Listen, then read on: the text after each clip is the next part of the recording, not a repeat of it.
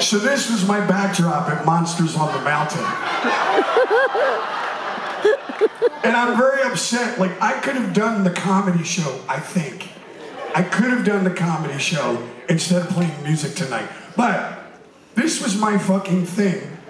The other day, April, the girl, the lovely lady who just brought me the tea out, she came on stage the other day when I was at the Star Lounge, and she goes, "Hey, I got something that we're auctioning off. Can you sign it for me?" And I'm like, okay. And she pulled one of those out of a bag, handed me a silver Sharpie, and asked me to sign it. I hope somebody here wins it. And it's authentic. I can actually tell you that it says, "May the fist be with you. Love, John CORABI."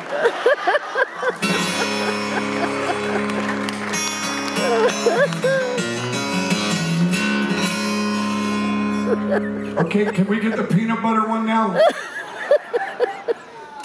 Are you guys having fun? I am, I do want to, listen, I'm trying to make this as memorable.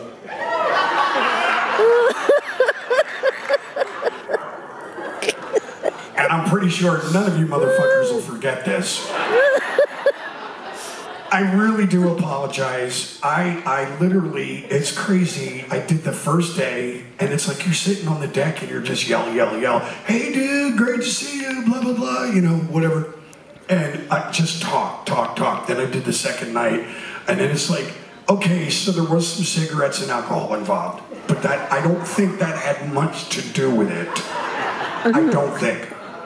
But I'm really trying to do this. I hope you guys are having fun. And thank you so much for coming on the Monsters and Mountains.